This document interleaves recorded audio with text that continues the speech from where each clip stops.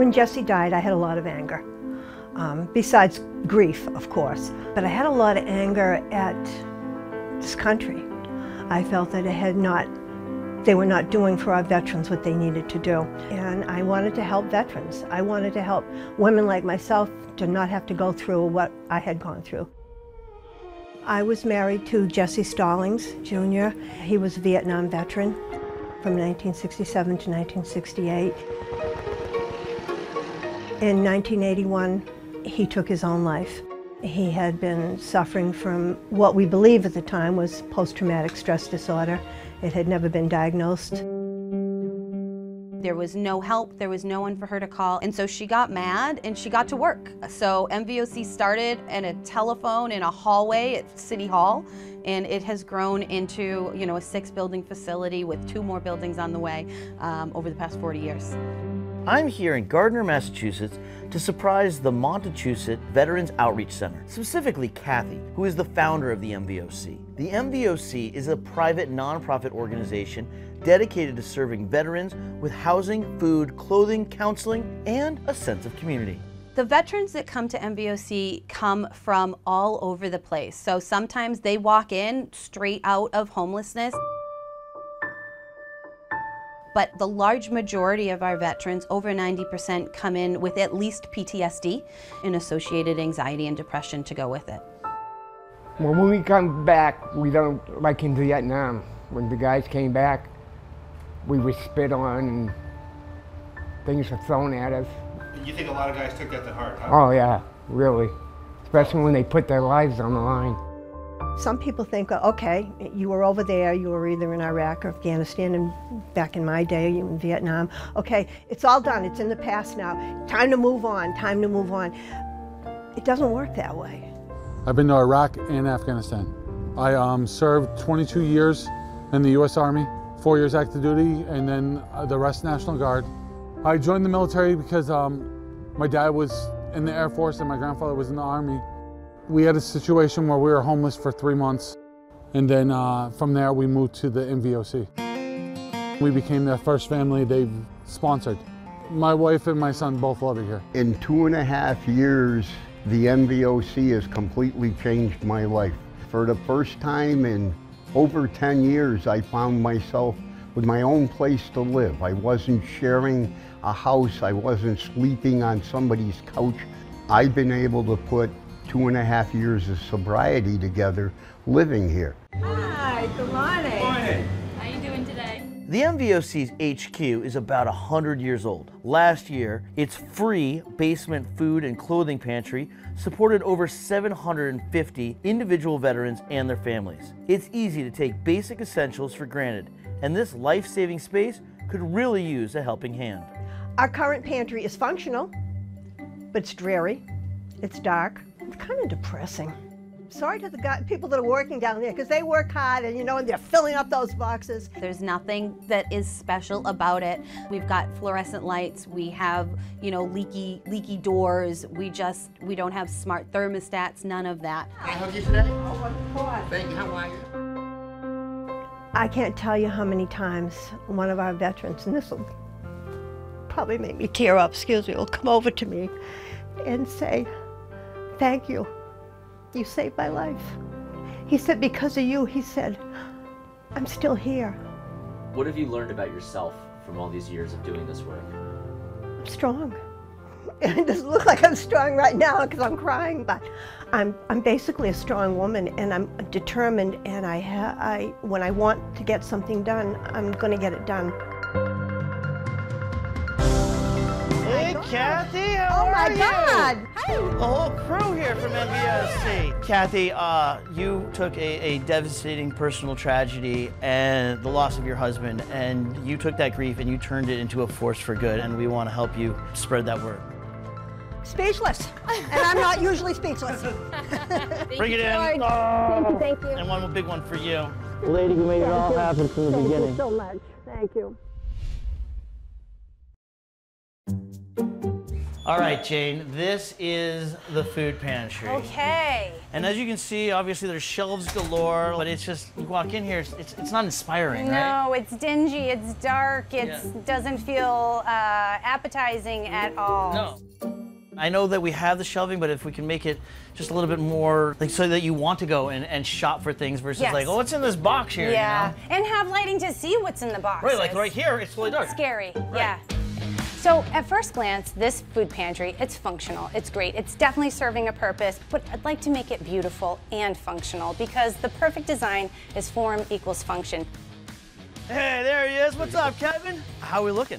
Good. We've had a lot going on so far. Today we are checking in with our general contractor, Kevin, from BB&R Design Build. I'm so excited to see all the progress he and his team have made.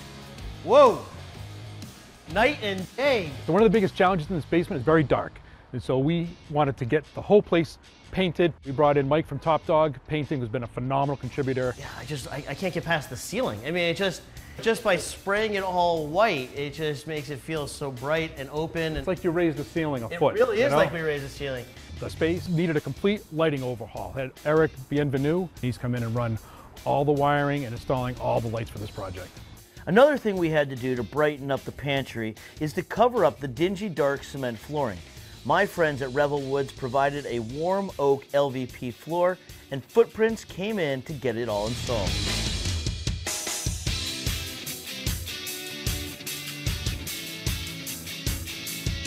This place is very special to the community, and that's why I want to make sure that every single dollar that comes in here goes directly to the vets. So I have my friend Greg here from National Grid to do an energy evaluation so that we can bring the MVOC into the 21st century.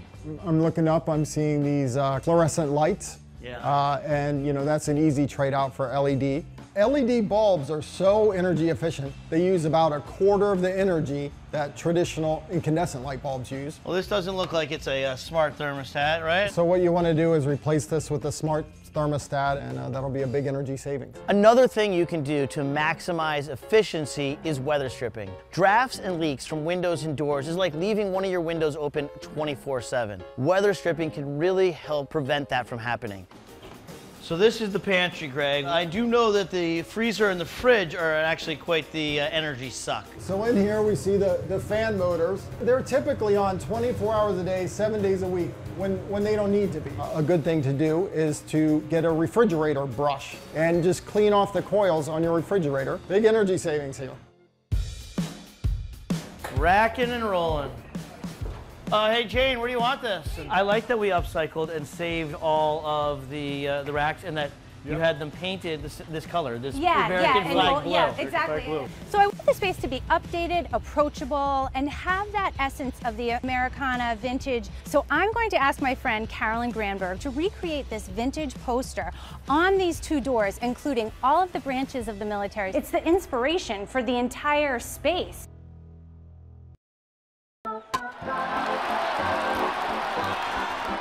Good morning, everybody.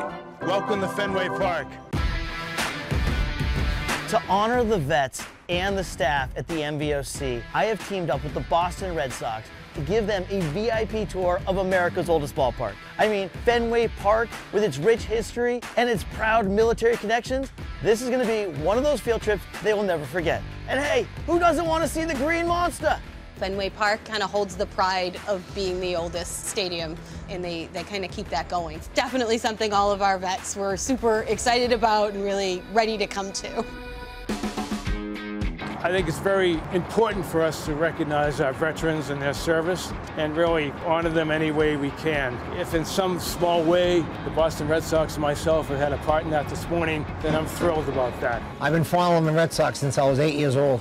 And I'm 65, so I've seen it all. Great to be around the veterans, the camaraderie. Speaking of veterans, I want to talk a little bit about number 9, Ted Williams. Despite giving 5 years of his playing career to military service as a fighter pilot in World War II and the Korean War. Obviously the best hitter in the game, in my opinion. He was a great American, a great veteran. I think it's really important for our veterans to continuously see how much care there is for them and how far it extends. And it's really, really nice to have people recognize that and help make it happen. On behalf of the Boston Red Sox, it's been my pleasure to show you our beloved ballpark this morning. I'd like to ask if anyone would be interested in coming to a game next year. Boston Red Sox. Yeah. Yes. Yeah. We're going to make that happen, okay? All right. All right. This has been a great day. It really has. It means a lot just being here with the fellow veterans. I want to say thank you again. 1, 2, 3. Red Sox! Hey, Jane! It's design day, and I got a little surprise for Jane. I unfortunately suffered what is called a ruptured distal bicep. And if you Google that, you're gonna find out that that is common for middle-aged men. So I'm gonna need a hand, Jane. And I mean, really, I'm gonna need like a lot of hands because I only got one of my own. So part of this design is the amazing countertops that my friend Killian at KP Countertops is donating. And it's going to be this beautiful quartz, light, bright, with the most beautiful veining. And then my friend Jake at Paramount Woodworking, he's donating the most beautiful custom-made desk and custom-made bookcase that are navy blue that coordinate with the rest of the space.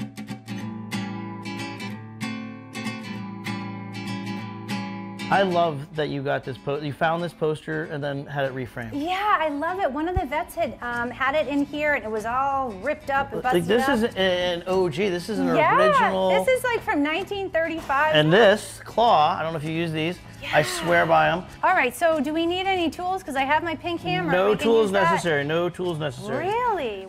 There's no need for us to get any tools, Jane. We got the 45-pound claw, it's gonna be perfect. It's gonna hold the weight. Swalla voila. Oh my gosh, that's awesome. And it's got the coolest name, the Claw. Hey George, look at these bags I had made up for the shoppers of the food pantry. Isn't it great with the MVOC logo on them? And this is the way to go these days. Instead of having disposable bags, have the reusable bag. And the perfect way to hang them is with our 3M Command extra large 10-pound utility hooks. I love that they're white, they're gonna blend in, they're gonna be functional. We can hang a bunch of these. Hey, Jeff. Hey, George, how are you? Good. We're installing a 1 gig circuit, Wi-Fi across the entire footprint of the building for all of the patrons that come here to be able to have access to telehealth, VA benefits, schooling processes that they may need. Oh, wow, talk about high speed. You're gonna be able to keep this, this laptop here? Yeah, this is gonna be for your pantry, and just so you know, we're donating 49 other laptops to the community. 50 laptops? 50 laptops coming your way. That's a game changer. Which we can do for all those that have served us. It's extremely important for us to be able to provide these services as militaries, veterans are coming out of the service and trying to readapt to everyday life. So being able to provide these services really helps them gain control of their lives to move forward. The pantry is looking fantastic, but this pantry is nothing if we don't have food on the shelves. And since I'm down a wing, I had to bring in the big guns. What's up, Grid for Good? How you guys doing? What's up, George? I called in my friends from National Grid. They came in deep, ready to go, ready to help me stock some shelves. National Grid is so excited to be here to fill your pantry, and we're ready to give you guys a hand. Oh, yeah! I'm going shopping. When George to the Rescue called, we knew we had to step in and help so that our veterans can have everything they need. We've got food, cleaning supplies, and personal care products. Hey, Marge, we got those go over. dentures. Dentures over there. No, they're in my mouth. They're in your mouth. George is an awesome gentleman. Peanut butter, peanut butter. He's a nice-looking guy, even if he's got a bad arm. Yep, so being a veteran myself, my father's a veteran, both my grandfathers are veterans.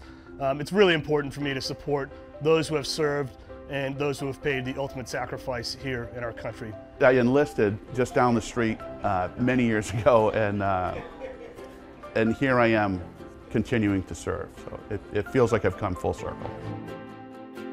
We are nearing the finish line here at the MVOC, and everything from National Grid's donation to Kevin and Jane's awesome design aesthetic, it's really coming together. Better than I ever could have imagined.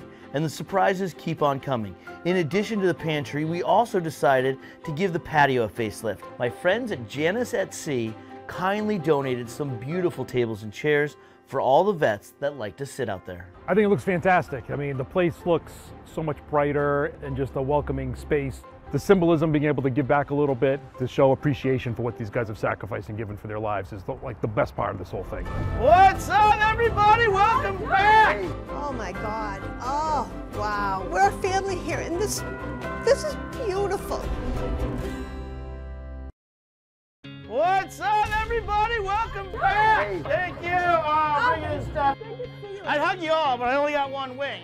I was really excited to just get back into the space, especially because I'm here every day. It has been so difficult to not sneak a peek. Couldn't wait, just couldn't wait.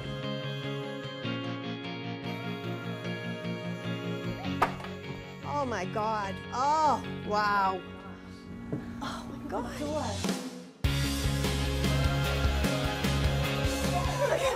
Wow. Wow. Wow, huh? Wow, it looks like a little boutique shop in here. Oh my God. Woo-wee. Overwhelming. It was just like,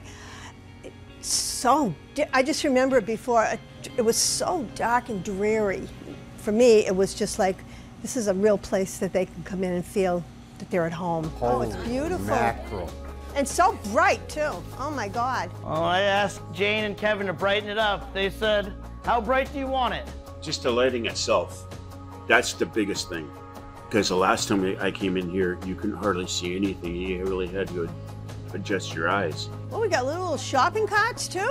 Yeah, we wanted to give you the full experience, you know? Wow. Beautiful dish sets and everything. Oh my God, full shelves. My goodness. It has been, honestly, it has been a really big struggle to keep the shelves full, not just for us, but for every food pantry. The cost of those things is unbelievable. This is the first time our shelves have been full in probably about a year. Just the ability for people to have like a full set of something that isn't pieced together is actually really nice. Because they deserve nice things. 100%. You know, they deserve Nobody this. deserves it more than Exactly. than our vets. We got you this little laptop here so you can keep track of what's going on. That is just one of 50 laptops that we have donated to the MVOC for you guys. I got a pile of them upstairs. Comcast has come in and they're taking care of all of your Wi-Fi as well. So not only have they put up new hotspots throughout the entire MVOC, but it's all on us. That's huge. That is huge. I mean, to be able to, 50 laptops. Oh my goodness, you know, we could never have done that. It's going to make such a difference in the lives of the staff and in our clients. Oh my God, it's like a little cafe. Oh, this is awesome. I was shocked. It's beautiful.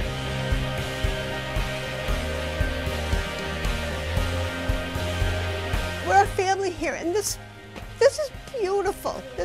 I just want you guys to know how much you're appreciated, and I hope you really enjoy it. When I first went in the military, Vietnam was still going on, the war, and we weren't recognized, we weren't appreciated by regular people. And for me to see the outpouring of support for the veterans today, I find that truly amazing. Everything that everybody has done, it still just boggles my mind. You're gonna make me cry. I can't help it. I'm 40 years and I still cry. We feel the love. George is just he's a good guy, you know? He's just a good guy, and I can tell that he really enjoys what he's doing, too. It's heartwarming. It's just heartwarming.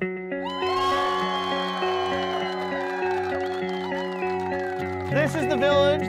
This time it took more hands than usual, all right? You're touched when you come into the MVOC. You feel the energy, you feel the love for the veterans. And that's really what it's all about. You know, that's what gives us the freedom to be here, to do what we do, you know, have these flags flying. So I just want to say thank you on behalf of George the Rescue and everyone for what you do and opening our eyes to it and allowing us to share your story. Thank you for being here. Chills.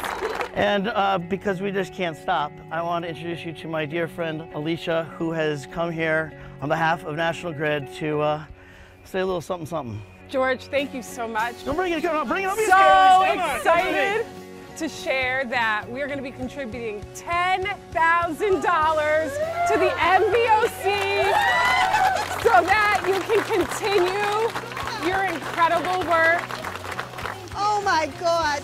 Thank you. Come over here. think of when I started this, I had absolutely nothing, not a cent, just my big mouth, and they listened. They listened, they listened, because here we are 40 plus years later. I think it's like a renewed hopefulness. When you see all of this come through, it kind of renews your hope that we can still take care of each other really thoughtfully and with respect, and that's what this all kind of shows, I think. 1, 2, 3, MVOC!